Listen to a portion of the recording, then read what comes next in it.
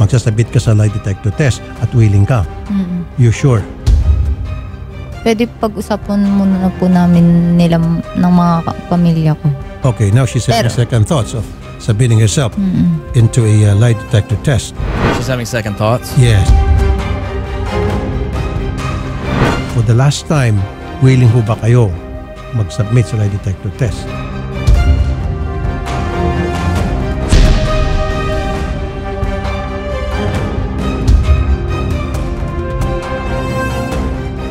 She's having second thoughts? Yes. Of doing a lie detector test? Yes. I know the truth.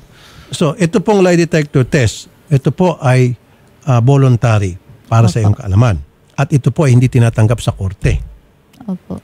However, ito pong lie detector test makakatulong para magbigay ng guide, idea sa mga investigator paano sila mag-approach sa paggagawa nila na patuloy na pag-iimbestiga. So, for the last time, willing ho ba kayo mag-submit sa lie detector test? Opo naman. Opo naman po. Pwede naman ho kayo accompany na inyong kamag-anak if that will make you comfortable. If she just cooperates, I think that I won't press charges as hard as I normally would. Like, I don't care to see her in jail. It's not like I don't get pleasure out of it.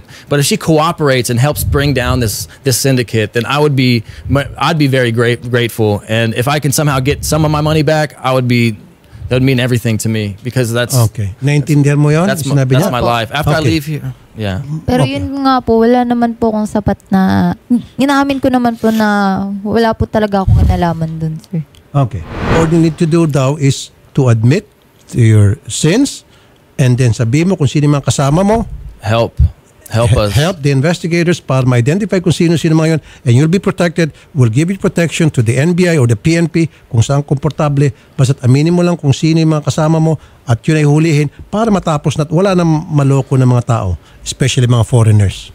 Opo. Would you think about that? Kaso wala nga po akong alam kung sino po yung sa kanila. Mr. Abantao. Yes, sir. Meron ho ba polygraph machine dyan sa inyo? Meron po, sir. Okay, Ms. Janice, when would you like us to accompany to the NBI for the polygraph exam? Would you like to do that now? Pwede naman po. Ngayon na? Good. Better.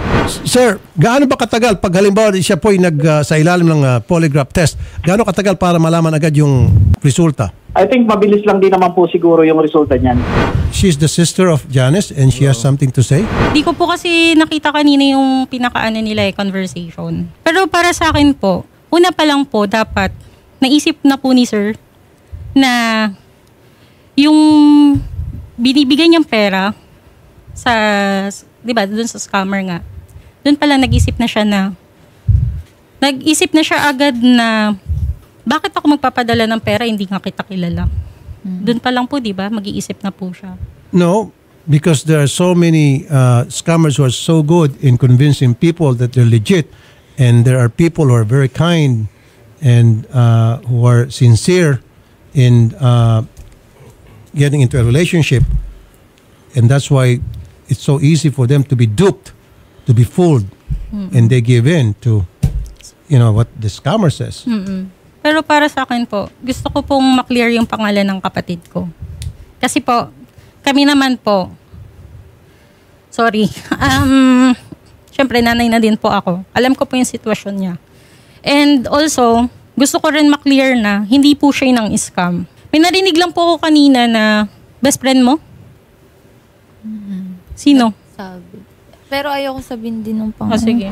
Magsalita ka para sa sarili mo. Kasi, takot. Ayoko, huwag ka matakot kasi nga sabi ko nga sa'yo. Kung matatakot ka, hindi mo makiklear yung ano natin yung dignidad natin dito Yung dignidad natin yung babangga dito, Janice. Lalo na babae pa po kami for our security. Ma'am, kanina pinangako yung seguridad ninyo. Ganito po ang nakikita ko, ma'am. Sasamahan namin siya ngayon sa NBI, kasama po kayo. Yes po. Gusto ko din makita yun ng scam sa kanya. Right. After po ng polygraph exam, kami po ay gagawa ng aming desisyon whether to continue helping her or to stop helping her. Pabayaran natin yung NBI. Or bigyan natin kayo ng public attendance office kung siya ay magpa-press charges. Yes po. Okay? Yes po.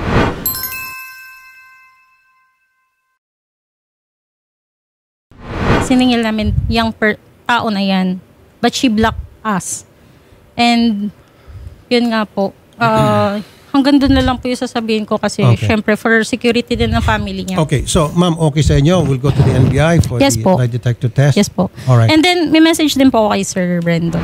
Sir Brandon, we came here for with honesty and also for our safety also because we are a women and we have to fight up for our rights. We are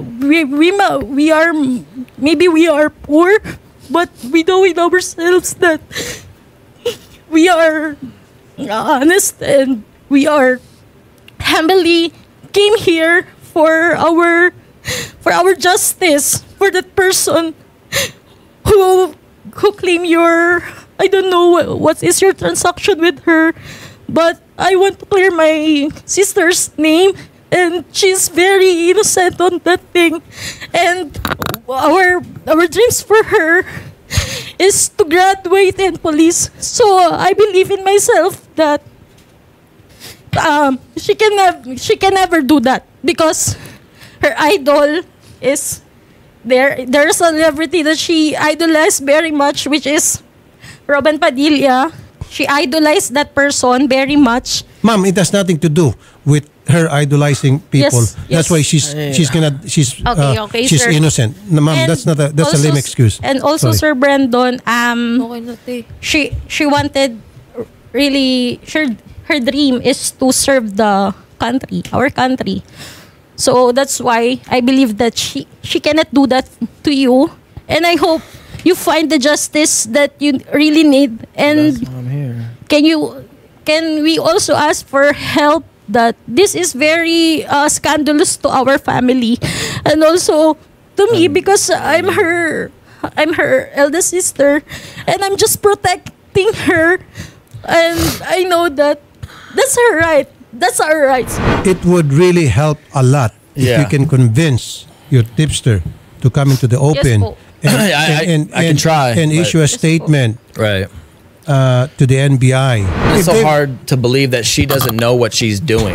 If these people really want the truth to come out, and so that they want to put a stop to this scam, as they said, it's a big syndicate. Right. They wanted to make sure that the scam would stop. Right. Then they should cooperate and help the authorities, Right, the NBI. but Because They're ma'am, afraid for excuse their me. lives, though. That's why. No, they should not use that as a reason that they're scared, afraid for their life. Yeah, I because the NBA can provide them security through the Right. witness protection program. There's such a thing here. She gave me a whole list of names, the people that work there, the faces, everyone, the Facebook profiles, Okay, multiple good. different names. Okay, good.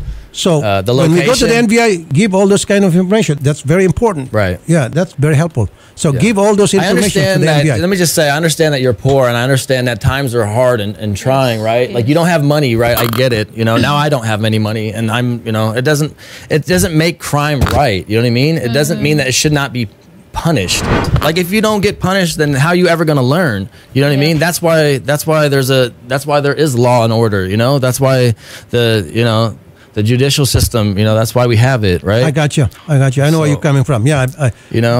I understand with that you cannot use the reason that you're poor so I that you don't believe get that she's- prosecuted. I believe she does have a soul. Like I want to believe that. I wanted to believe that from the beginning. I wanted to believe she was real, but she just chose the wrong path over and over again. Like I had money. You could have been with me instead of getting a chump change salary. You could have been with me if you were really there. I I spoke with you for a brief amount of time, and then I texted you, and I thought it was you, and I don't know.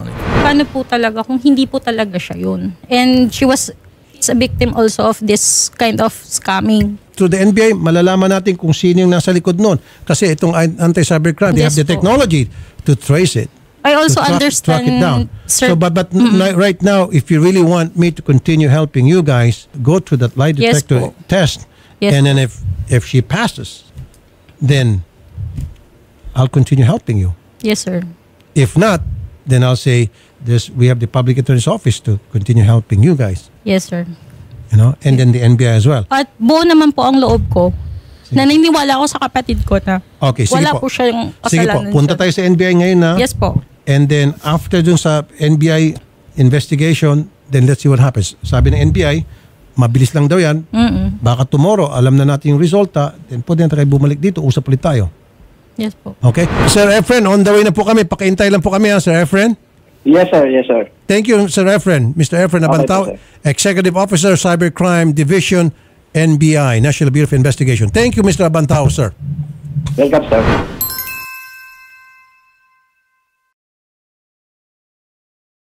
Let's go to the NBI. Let's do it. She's going to go with us. Yes, sir. And then all the information or pieces of evidence that you have, show it to the NBI. Let's see what happens. Let's do it. Yeah. Yeah. I honestly, I find there's no pleasure in this for me to incarcerate you or whatever. You know, to incriminate you. It's not why I'm here. I just want my money back. I just want my money. I just want my life back. Anyway, I wasn't ready to, be on TV in front of all of the Philippines, with my shame. But, you should be way more ashamed. There's no shame of being scammed, sir. Oh, Trust me. I mean, there's so I many trusted people her. every single day being scammed. I trusted her. I believe that there's a good person deep down in there. I just don't. I thought she was there. I thought she was. Anyway. Like I said, sir, maybe you're telling the truth. Maybe your accusation is true. Maybe. And maybe not. That's why we go to the NBI and let's see what happens after the NBI investigate. Until the NBI comes up with their findings. Oh, from the whistleblower? Yes, from the pieces of evidence that you have now, from the statements of your tipster, and all other evidence that you have that you present to the NBI, including the result of the lie detector test. Only then I'll make my judgment. Right now, I'm not going to come up with a judgment saying that she's guilty. She's not. I'm not going to say she's not guilty.